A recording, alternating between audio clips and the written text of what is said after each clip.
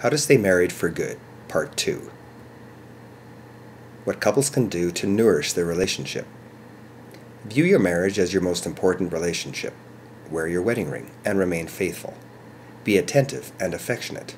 Always include your partner in important decisions and respect their opinion. Glance, don't stare, at members of the opposite sex. Never criticize or embarrass your spouse in public. Call when late. Care for your personal hygiene and health. Accept suggestions about sexual matters without becoming defensive. Keep your dwelling neat and clean. Harmonize your spending habits. Keep the toilet lid down. What wives can do to nourish their relationship. Allow your husband to temporarily withdraw to sort out upsetting issues. Clearly indicate if support or advice is wanted when complaining about something or someone by stating, quote, "I just want to let off some steam. You don't have to make any suggestions," unquote. Never discuss very personal issues about your relationship with anyone, including your mother, but rather talk directly to him or your counselor. Don't compare him to other men in terms of height, income, or hair. Acknowledge that some men need to occasionally act like boys, the reckless spirit that proves he hasn't completely conformed. Learn to communicate your needs directly rather than expect him to read your mind. If he is a curious man, let him focus on the news without interruption. Initiate lovemaking. What husbands can do to nourish their relationship. Say "I love you" without being asked. Ask how her day has gone and listen without interrupting. Have give-and-take conversations instead of delivering lectures. Listen to her concerns and complaints without offering advice and solutions unless she asks. Never say she shouldn't feel a certain way. If you've said or done something to upset her, simply say, "I'm sorry," and be more sensitive in the future. Remember and celebrate birthdays, anniversaries, and other important events. Flowers go a long way.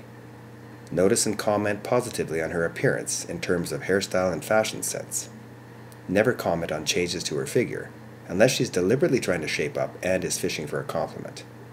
Learn to be a better lover by asking her what she likes. Invite her to help you develop your sense of fashion. Drive smoothly when she's in the vehicle, and don't yell or gesture at other drivers. Watch TV and attend movies and other events she wants to see. Ask for directions if lost, especially if you are late. Limit anger and acting out. Get help for this if you need it. Admit when you're wrong and apologize. What is marriage counseling? Good marriage counselors initially help distressed couples decide whether to repair their relationship or to separate. Marital counseling is designed to reduce conflict by helping couples solve their problems more effectively. Like most valuable services, marital counseling is rarely free. Fees pay for salaries, preparation time, rent, and clerical services. Some counselors adjust their fees according to the couple's ability to pay. Employee assistance programs, called EAPs, and insurance plans may subsidize counseling. The financial losses associated with divorce are much greater than the cost of couples counseling. Remember, just because you can't solve your problems doesn't mean they can't be solved. That's why we consult experts when stumped. Questions to expect from marriage counselors. What do you hope to get from counseling? What would be different if we succeeded together? What is the smallest change that would help immediately? How do you solve problems together? How do you spend money and discipline your children? How are chores shared?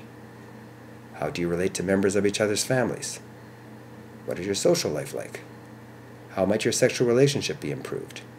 How do you manage your free time?